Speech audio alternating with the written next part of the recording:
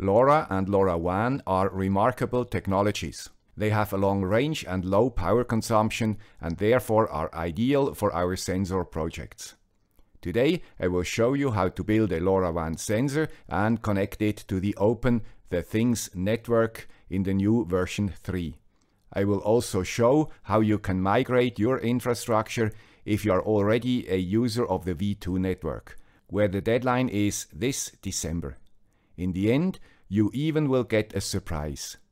A lot of exciting stuff. Grüezi YouTubers, here is the guy with a Swiss accent, with a new episode and fresh ideas around sensors and microcontrollers. Remember, if you subscribe, you will always sit in the first row. As you can imagine, the video will be divided into 3 sections. A short recap on how LoRaWAN works. Sensors, where we focus on home-made devices and have a look at the newest libraries and better alternatives to the ESP32 chip. Gateways, where we have a look at the setup as well as the migration of V2 gateways. And the surprise, or as Steve Jobs used to say, the last thing. Of course, you can skip part 1 if you are familiar with the technology, as well as part 3 if you do not own a gateway. The video has chapters. LoRa is a low-power, long-range wireless protocol. It is very different from Wi-Fi, which has a short range and a high throughput, but needs a lot of power. It is also different from Bluetooth, which is also short range, offers less capacity and consumes very low power. It is also different from the 4 and 5G networks, which offer similar ranges and data rates, but are not as low power, and currently these modules are pretty expensive. The LoRa protocol, as said, offers low power and long range and has a very low data rate. This is why it's ideal for sensor networks. In addition, the modules are cheap and easy to use, and their usage usually is free of charge if we use TTN, for example. LoRaWAN is a network protocol based on LoRa, and it's internationally standardized, making it possible to connect the same sensor to different networks, but of course only one network at a time. The LoRaWAN network consists of 2 components. Gateways like this one are deployed either by nerds like me or by companies. Companies tend to build private networks or charge for their usage. Applications in the cloud that ensure that the readings of your sensor and only your sensor are routed to you. These networks are called TTN or Helium, for example. Because all messages are encrypted, these networks cannot read what you transmit. If you are interested in more details, you find a whole LoRa playlist on this channel. If you watch the official TTN videos, you will hear a lot about packet brokers and roaming. However, I will not cover these topics because they are not essential for us and only complicate things. Let's start with the assumption that we bought or built a sensor and want to connect it to the network. This is how it is done. We have to register our new node in the TTN backend. If you do not have an account, you have to create one. It is free of charge. Then you go to the console, choose your region and applications. Then you add an application and give it a unique name. You can have many applications and can add many nodes to each application if you want. My sensor is a mailbox notifier as shown in video number 391. I add my username to get a unique ID. Next we have to add our notifier as an end device. If you purchase the sensor, you should find its make here and enter its registration data. Because we built our own sensor, we choose manually and select the correct LoRaWAN version. For the MCC library I used, it is 103 for example. Then you choose the frequency plan according to your region. We do not need to go into advanced settings and continue pressing all 3 generate buttons because we must enter these numbers in our sketch. The app EUI can be filled with zeros because it does not matter. This button can change the format of the key, and with this button it can be copied to the clipboard. Please note that some of the libraries request the keys in the LSB format and others in MSB. If your node does not work, this is the most common error. Done. Your sensor should already work, and you should see its first live data. Because the new version 3 of TTN focuses on the OTAA join method, I will only cover this one. It still supports ABP, however, the old version 2 ABP nodes do no more work in version 3, and you have to change their sketch. An additional advantage of the OTAA nodes is that they also work with other networks like Helium, which does not support ABP. OTAA adds more communication between the gateway and the node. The gateway, for example, communicates which channels it listens to and if the node should reduce its spreading factor or lower its power to reduce power consumption. Cool feature, but unfortunately not implemented everywhere yet. These commands are called MAC commands, by the way. The first communication of a node with a network is called joining, and you should see it in the live data.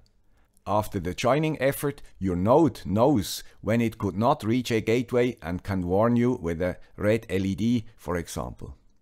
If you want to migrate an old OTAA node, you can store its current keys to a notepad and delete it in the old V2 console. Next, you add it as a new node in version 3, as shown before. Done. It should join as soon as it is power cycled. If not, maybe you have to read the fine manual on how to delete the old join data. If you want to avoid frustrations, there are a few things you have to know before you start building a new sensor or writing a new sketch for your old one. They are my learnings of building my mailbox notifier. First, I started with an ESP32 LoRa board and lost a lot of time to get it working, only to learn that my sketch will not work outside Europe. Why is that? Because I have a few lying around, I wanted to use one of my trusted TTGo boards and the new MCCI library, the natural successor of LMIC. We all know that the ESP32 has a nasty behavior. It reboots after deep sleep, which is okay for most scenarios, but not for the MCCI library and OTAA. These are not made for such behavior. Fortunately, I found better solutions. Other MCU architectures like the old Atmel 328P used in our Arduinos have a different, more natural behavior for deep sleep. Their behavior is much like a delay statement, and after deep sleep they start exactly where they were before the nap. With such behavior we can use the MCCI library without problems.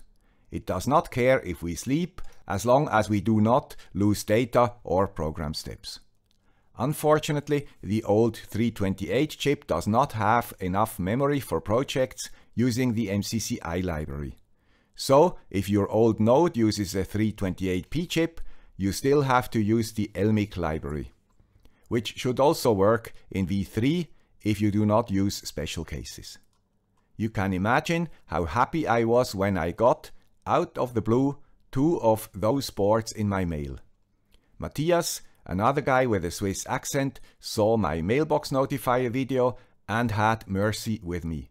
His boards use the newer 1284P Atmel chip, which has enough resources to run the MCCI library. And he added one of those TPL5010 external clock chips to wake the MCU regularly without consuming a lot of energy. Excellent. He sells these boards on Tindy, by the way. With his board and his example files, we were able to create a modern LoRaWAN version 3 node with the following features. It has 2 input lines that trigger different messages. One message if the mail arrived and, as proposed by many viewers, a second one when the mailbox is emptied. And it creates a regular I'm alive message transmitting the battery voltage, which enables the building of a node red watchdog as shown in video number 385. It warns me if no I am alive message arrives for some times that something went wrong with the sensor, the gateway, or even the network. Let's have a look at the sketch. The first we see are the keys we created in the TTN console. We can copy-paste the saved values and delete this line. Or you can create a file called ttncredentials.h with the very same definitions. Next you see a small trick you can also use for other sketches. These lines make that our serial print statements are only executed if you define debug. Otherwise, your sketch does not print anything and saves valuable time and energy during its whole life. Let's now jump to setup. Here we attach the 3 pins to interrupt routines. Like that, the MCU wakes up if one of the switches is closed or if the TPL5010 generates a signal. Then LoRaWAN is initialized and a first message is sent. Because this place is only reached if our node was reset and lost all data, it will join the network here. In loop, we have to execute OS run loop once to make sure the LoRaWAN works. As we saw before, a LoRaWAN gateway can also transmit data to the node. To do so, the receiver of our node has to listen to the gateway. But not all the time, because this would consume way too much energy. The LoRaWAN standard says that the gateway transmits exactly 5 seconds after it receives a message. Matthias wanted to save energy and let the MCU take a nap during these 5 seconds. Of course, only if nothing else has to be done. If everything is done, we end up in this part of the sketch where the MCU starts to sleep forever, like Snow White, only to be waked up by a prince in the form of an interrupt. Then the duty cycle calculations are adjusted and a new message is sent. The duty cycle, by the way, prevents you from transmitting too many messages in a short time. This is because the laws in Europe, for example, only allow a node to transmit 1% of the time.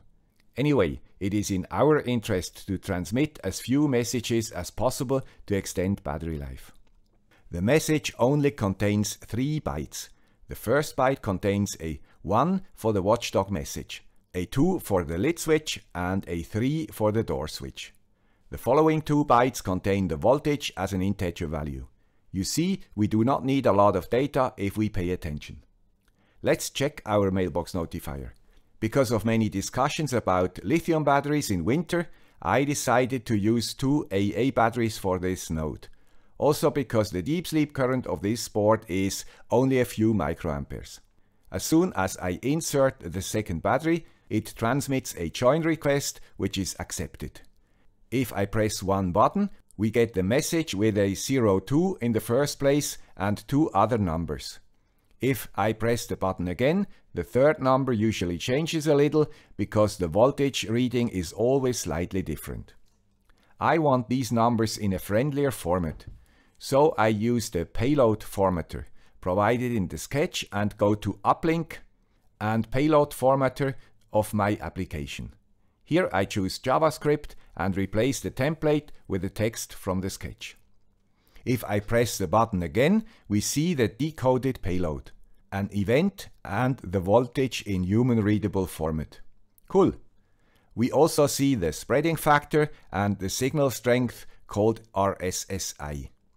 SF7 creates a very short signal which has a lower range.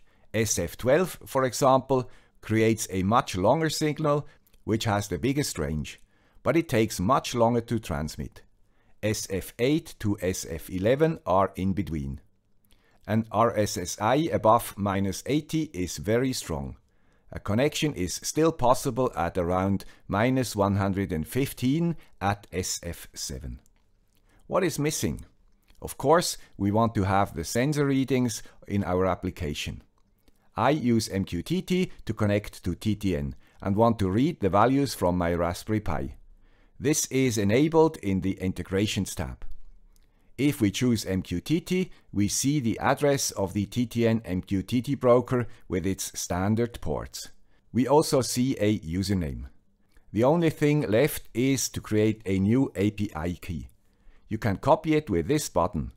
Please copy the username and the password to a safe place, because you will never see the password again on TTN. With these three things, we can go to Node-RED, for example, and create an MQTT-in node with the address and the credentials from before. The topic contains the application ID and an @TTN added. Now we have all messages delivered to Node-RED, and we can do whatever we want. I leave you a link to this flow if you want to look at how I solved the problems. My flow rings a bell when the post person arrived and stores the time in a database. We have now created a LoRaWAN node, connected it to the new TTN network and transferred data to Node-RED, a typical end-to-end process. And you saw no rocket science was needed. But what about the gateways? If a public gateway does not cover your sensors, you have to have your own. There are two possibilities for that. You buy a ready-made device or you build your own. Usually by combining a Raspberry Pi with a gateway hat. The gateway is very different from a node. It is connected to the internet and runs all the time. Therefore, it has to be powered by mains or by decent solar power. A typical gateway can receive on 8 channels or frequencies in parallel and adapts to all spreading factors. This enables your node to transmit on any channel with any spreading factor, and the gateway can simultaneously serve up to 8 nodes transferring messages. Because each node must not transmit more than 1% of the time, one gateway theoretically can support a few hundred nodes. You can buy a lot of gateways. Indoor gateways like this one from TTN are cheaper than waterproof outdoor gateways like this one from Migrate. Just pay attention that you grab one with the frequencies for your region. I do no more recommend to use single or dual channel gateways. The price difference to an indoor gateway is no more big, and you have to restrict the used frequencies on all your nodes to the only one your gateway can receive. Let's again start with a ready-made gateway and use a RAC 7248 as an example. If you follow the description, you have to add some network configurations like Ethernet addresses, select TTN as your preferred network, and select your region to enable your gateway to use the proper frequency plan and the internet address of the TTN backbone. Please copy the gateway EUI to your notepad if presented. You will need it later. That's all for the gateway, which immediately starts to listen and tries to connect to TTN. Next we have, as with a node, to register our gateway in the console. This is also easy if you remember the gateway EUI. Most V2 gateways are still supported. Just change the address of the backend. If you have an IC88A gateway and use the TTN Zurich method to build it, you only have to change the gateway address to this one, create a pull request and wait for Gonzalo to accept your change. Then you can reboot your gateway and it works with TTN V3. Now you should see the gateway connecting to TTN and receiving messages from your or other people's nodes. The good thing, the migration of your nodes and the migration of your gateway are independent. The sequence seems not important because V2 gateways also route data of V3 nodes. Just make sure you finish both before December 1st. If you want to build a do-it-yourself gateway, you can use this hat from RAC. The procedure is pretty much the same as with a ready-made router. You only have to provide your SD card and a decent case like mine. I strongly suggest not to using a Raspberry Pi 4 because it heats too much and is unnecessary for performance or memory size. I monitored the temperature of my Pi 3 MCU over the last 2 years and it hardly hit 70 degrees Celsius, which is acceptable because it is only for a short period of the day and only during summer. You see, creating or migrating a LoRaWAN device in the TTN network is not complicated. Just remember the few things. always register your node in the TTN V3 console and reset it afterwards. If it does not join, you might have screwed up with the MSB/LSB format of the keys. Or if you migrated your node, it is probably one of the elephant variety which never forget. Then you have to read the manual and reset the join information. Do not try to migrate ABP nodes. They will not work anymore in the new network. Do not use ESP chips for sensor nodes if you need to sleep them. Instead, use Arduinos, STM32s or CubeCells. All can be programmed with the Arduino IDE. You also find an example file for the CubeCell on my GitHub. If you want to use a 328P chip, you cannot use the new MCCI library. You have to stick with the old LMIC lib. Simple things should also work in the V3 network. V3 nodes also work with old gateways. Very good. Only if your neighbor with a gateway does not watch this video and forgets to migrate his gateway, your nodes will stop working in December. The same is true if you are the gateway owner, of course. But then you know who to blame, at least.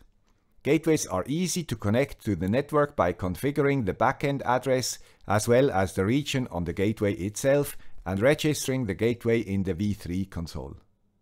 Migrating a gateway only needs an update of the backend address and a new registration on TTN. No need to delete the V2 entry. The sequence of the migration is not essential. Keep it with the Nike slogan. Just do it. One last thing. Over the last few months, the Helium LoRaWAN network was extended and, particularly in the US, has a much broader coverage than TTN. This is why I will do a similar video for Helium.